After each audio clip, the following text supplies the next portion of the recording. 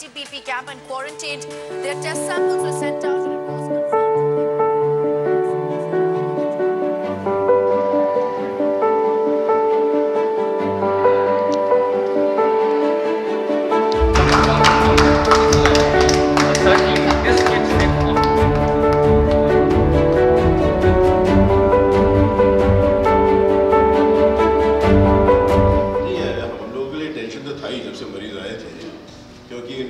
किस डायरेक्शन में जाने वाले हैं वो कहना उस टाइम तो मुश्किल था।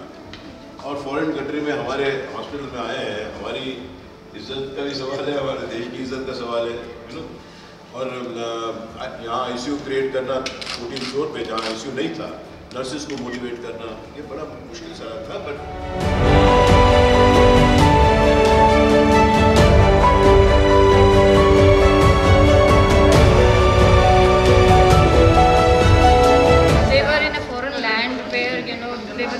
what kind of care would be and what this disease would be about.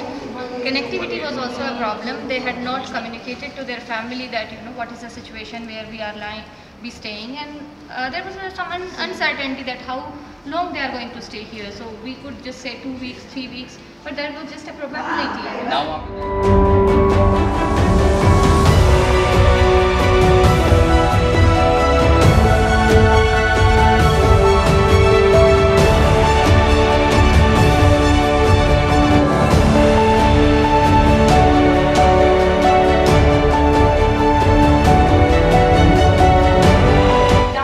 Sushila Kataria, because moreover than her professionality and competence, she had a particular touch for psychology, and she always gives us hope and serenity.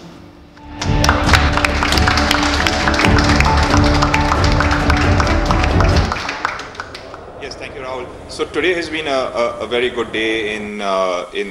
We feel like we won the first battle in what is likely to be a long war in the coronavirus war.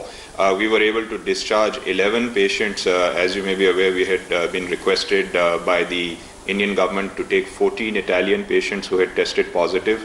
I'm happy to report 11 of them have gone home. Out of the 3 remaining, 2 actually are negative for COVID-19 but have underlying health conditions, so they're being kept back in hospital till they get better, and 1 of them is positive but stable, and we hope to be able to discharge all 3 of the remaining patients as well. So today has been a good day. It has been an amazing experience for us as an institution, and indeed I think for the country in this fight. All of these patients were elderly. It is not clear whether they would have been able to receive the same standard of care in Italy given the conditions that are currently prevailing there, but we're happy that we've been able to successfully treat them.